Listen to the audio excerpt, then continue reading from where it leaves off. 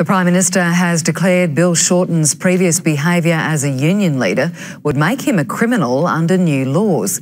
The attack came after the Senate passed legislation which bans so-called sweetheart deals between employers and unions.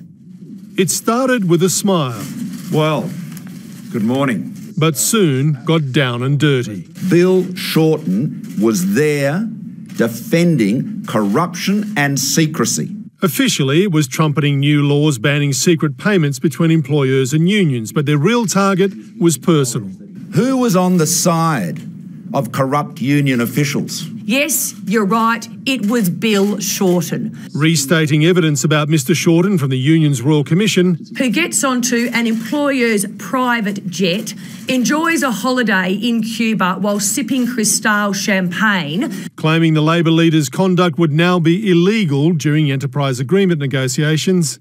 Under these new laws, he would be found a criminal and put in jail, is that right? Potentially that is correct. Conduct of Mr Shorten, if it were repeated? If it were repeated, under these laws, would attract criminal sanctions. Yes, that's right. The Royal Commission, ordered by Tony Abbott, made no adverse findings against Mr Shorten. Malcolm Turnbull should apologise to Bill Shorten and do so before question time. He didn't, Labor claiming it's a diversion from revelations about Victorian Liberal leader Matthew Guy's encounter with an underworld boss and of former Liberal Minister Bruce Bilson accepting lobbying payments while still in Parliament. What's this all about? In a word, character. Malcolm Turnbull trying to destroy Bill Shorten's to make voters think twice before electing him Prime Minister. Mark Riley, 7 News.